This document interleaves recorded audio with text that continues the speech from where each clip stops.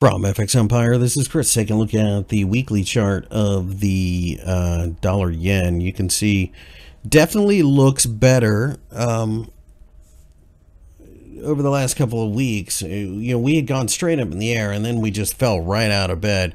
That obviously is not a good look. You don't necessarily want that kind of behavior.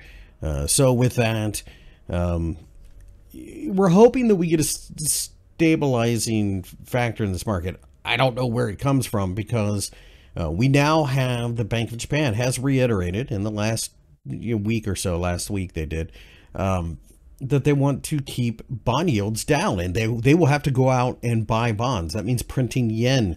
So for example, when you go to the daily, that is the candlestick when they announced that. So if we can take that out, I think the US dollar goes higher. It goes back towards the highs.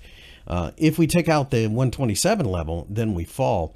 It really comes down to bond yields. So you're going to have to watch bond yields around the world. But I suspect we may have seen the better part of the correction.